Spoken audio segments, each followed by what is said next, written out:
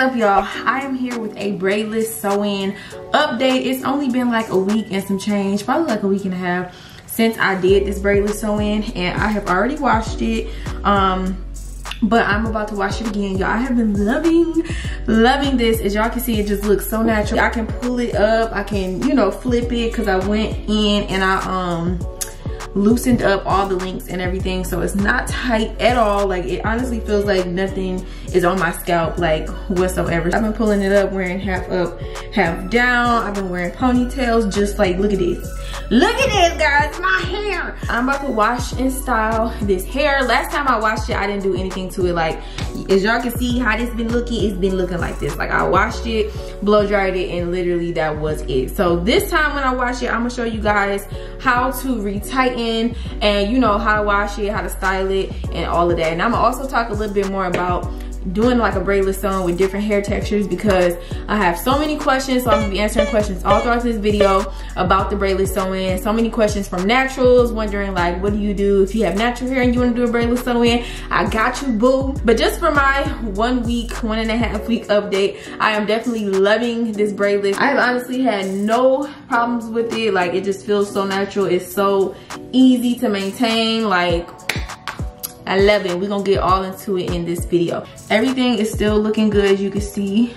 I really don't need to retighten mine, but I'm gonna just show y'all what you would do if you you know, want to retighten it. Now, first of all, you want to retighten it just like this on dirty hair. Like, if you about to wash it, you want to leave it unwashed. You want to do this before you start on any of that. So I'm gonna take I'll take this row, because I do got a little bit of growth, just a little bit. With the braidless, you really don't need to retighten often. I would say like 2 to 3 weeks, or it just depends on how fast your hair is growing. But for the purpose of showing y'all how to do this, I'm gonna go ahead and do it now. So as you can see, I have my hair like flipped. I have the row flipped up, so the micro links are exposed. You would definitely want to start like in the back. If you was doing your whole head, you would start in the back and just go row by row. But I'm gonna just show y'all this one. So you just want to grab your pliers. The same pliers you use to install the beads is the same pliers you're gonna use to remove the beads and to retighten the bead. As you can see, the bead is squeezed flat this way. So what you want to do is take that bead and squeeze it to make it, you know, become a circle again.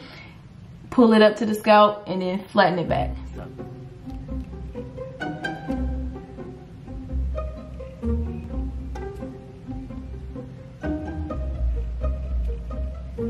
What the fuck? See, I done messed the bead up. Oh no. I'm gonna actually take this bead out because I kind of ruined it. Like, I kind of smushed it too much. Like, if your bead started looking a little like, you know, it got too many bends in it and you didn't get a clean squeeze, you just want to go ahead, take it out and put in a new one. Look at that. I'm just messing this bead up so bad because I can't get a good grip on it to go the way I want it to go. We gonna get this off. I ain't gonna pull it off because I would definitely rip my hair. But you want to like squeeze it the opposite way to make a circle. But as y'all can see, I done like ruined it. Look at this bead. I messed it up. Oh my God. I think I done got this squeeze on my hair and I can't get it out. Oh my God, I cannot get this hoe off. What the fuck? Bro. You know what? 2,000 years later. Finally got it out. I did lose a little hair because I had to, y'all, that was just a hot mess. I had to like pull and just like rinky dink this damn bead off. Let me show y'all this bead. Like, it's completely ruined. It's not even a shape no more. It's just bent up. It's a triangle, a rectangle, and a circle all in one. So yeah, I just messed that up. But let me tell you what I discovered so you don't make the same mistake. What I didn't know all these years of doing the braidless, and I just realized this about these pliers and how you're supposed to squeeze and make it flat, and then how you're supposed to squeeze and make it a circle is literally right here on the damn pliers. Fresh new bead, right? You're supposed to squeeze it with the crinkly parts when you want to make it flat. Boom, boom, there's your flat bead. Look at, y'all see the little circle, the first little circle? That's what you're supposed to put it in to make it a circle again, not trying to squeeze it back and then you could potentially, you know, make it a circle, triangle, and rectangle like I just did. Just put it in that little first circle right there, and it'll turn back into a circle like this. So you put it in there like that, squeeze, and look at that. It go back into a circle perfectly. No struggles. Why didn't I know that? Why didn't I know that? Anyway, I'm going to go ahead and repair the missing link. So I'm just gonna take my little thing. I have my bead threaded on there. As y'all can see, even when you take the bead out, it's still like there. Still, you know, the hair is still sewn up on your hair. All you need to do is put the link on. So just grab that hair. Bam. And you might have to do this like when you retighten your braidless sewing. You might have to just take some out and refresh it, especially like if you mess your bead up like I did. You might just have to do that. And then, okay, so here's how you retighten it. You just pull that bead back up, tight to where you want it, and squeeze. And there we go. That is a braidless retighten. I low-key just made this too tight, so I'm about to drag it back down just a little bit. We're gonna put it in that circle like we done figured out. There we go. So bam, when you put it in that circle, y'all see that? That bead move. If you need to tighten it, you want to scoot it up. If you need to loosen it, you want to scoot it down to where you need it to be. So I'm gonna put it back like right here. Squeeze, make it flat again, and bam, there we go. So yeah, hopefully that made sense, and that's what you want to do to every link. Like I said, starting at the back, going row by row, you just want to, you know, tighten every link until you get done. And then you want to proceed to wash and style after you tighten, because if you wash and stuff first and you got all that new growth, everything can just get tangled up. Tighten first, wash and style next. Let's get it. So we're about to get started on washing this hair. You really just wash it just like you would your hair, like nothing special, nothing fancy. And I guess we'll go ahead and talk about texture. As far as what kind of texture hair you want to get when doing the braidless sewing. Obviously I am relaxed, so my hair is like, you know, not having an issue with having straight weave because my hair is straight when it's wet. Honestly, for my black girls, even relaxed, I would recommend like a pinky straight hair, because I think that will match my texture a lot more, because when my hair is blow dry, it's still like, you know, kinky, yappy, or whatever. And I mean, honestly, you can also wear straight weave with a braidless on when you're natural. My client, I used to do this braidless on all the time. She was natural and she wore like body wave, straight hair. She didn't have any problems because that's how she styled her hair. She came back like every 2 to 3 weeks to get it retightened, washed, and straightened or curled. But say, you know, you want to wear your natural curls, obviously you want to get some weave that's a natural texture. So if you was natural when you be getting it wet, and everything will be, you know, the same texture curl. So that's what I would definitely recommend. Or if you don't want to get, you know, textured hair and you want to get something straight, wavy, it could definitely work, even being natural. All you do is maintain your hair being straight, like curled, and, you know, put rollers in it at night or wrap it. Just like you would try to like maintain your silk press. It would be the same exact thing with a braidless sewing. So yeah, hopefully that answers those questions. I'm about to go in, shampoo and condition. I'm using my I'm using my Aussie Mega Moist shampoo and conditioner. I love this stuff. And for the first shampoo, I always like target the scalp. And I'm gonna just show you how to get up in there with a braidless. Just wanna put that on. And to get to your scalp, it's really easy because all your hair is out. It's not like a regular sewing where your hair is, you know, hidden and tucked away. So you just lift up the tracks and get in there. You just scrub. This is why I love a braidless sewing, because I'm scrubbing my scalp right now. And I got weave in it. I honestly think this braidless is so much better than like a glue-in or even clip-ins, because it's your hair. You can wash it. You know, you don't have to take them out. You don't have to worry about glue slipping out. You can treat a braidless sew-in, you know, just like it's your real hair. So that's why I really, really love this install. Like, you can scrub it. Ain't nothing about to fall out, you know. Ain't nothing about to slide out. It's just literally just like your hair. Like, look at that.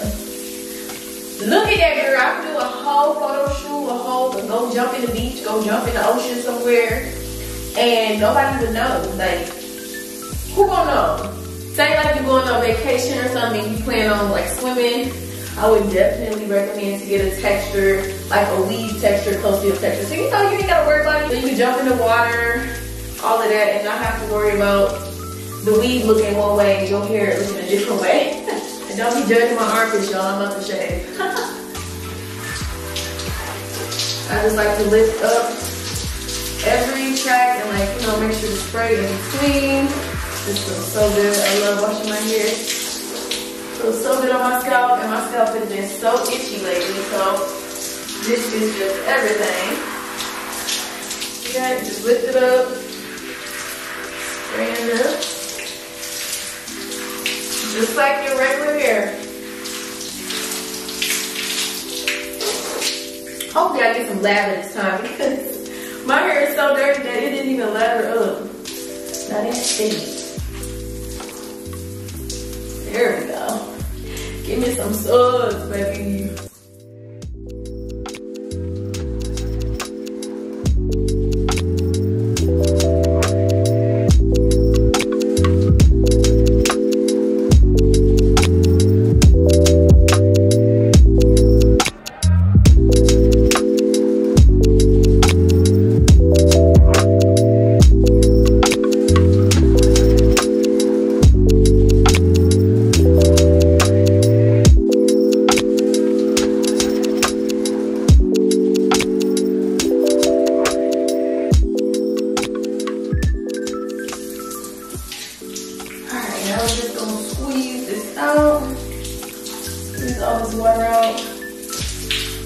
Y'all see that body wave?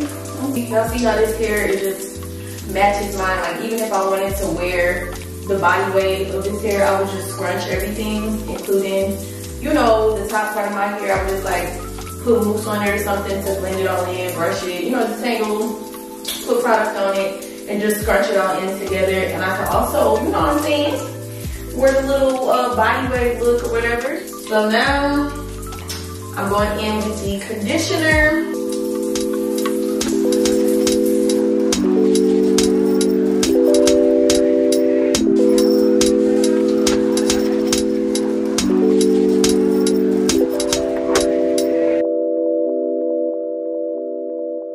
Alright, y'all, fresh out the shower, laced with baby powder. Yes, honey. Oh, it feels so good.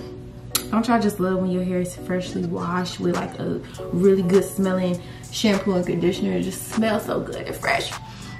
Here's how it's looking. Here it is. Now it's time to blow dry. I'm just using this Bamboo and Silk HCO conditioner by Design Essentials and this argan oil.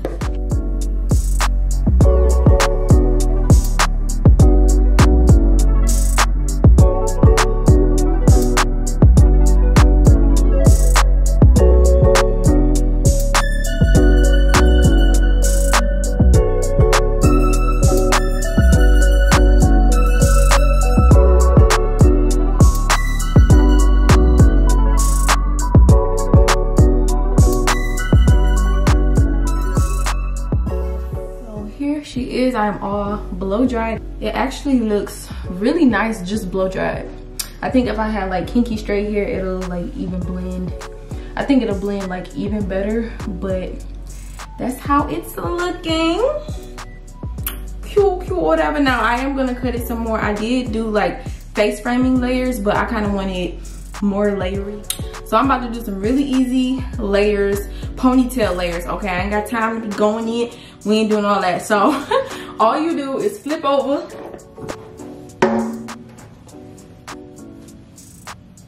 Boom. Just like that. Like, look at that high pony, girl. Who's weave? That's all I want to know. Who's weave? Weave where? Anyway, this is how you cut some super easy layers. You just want to make sure it's combed, going straight up. Probably down a little more. Probably not a good idea with hair this long, but look, we're gonna try to make it do what it do.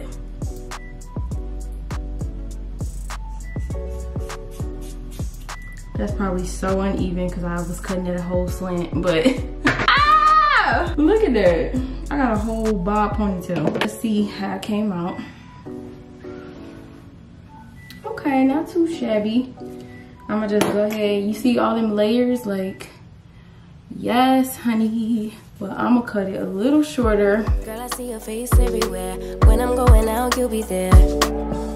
'Cause everything reminds me of you. I can't take no more. Girl, I think I'm losing my mind. Try to go to work, but I lost track of time. 'Cause everyone keep looking like you. I can't take no more. I miss your touch from your hands and your body. It hurts so now it's really the easy part. I'm just about to go in and style everything. Like, low-key, I kind of want to keep it like this because I like how full it looks, and like it just looks so, you know what I'm saying, it looks so natural. But now I'm gonna go in, I'm gonna straighten it and curl it. I might curl it, I don't know, it depends on how I look. If I want to wear it, if I'm feeling sleek, I'm gonna leave it sleek. But if I'm feeling some, you know, juicy curls, I'm gonna go in with my flat iron and just do like flat iron curls after I silk. So I'm starting off with my pressing comb. I'm just gonna first of all get some little bit of oil on my hair, okay?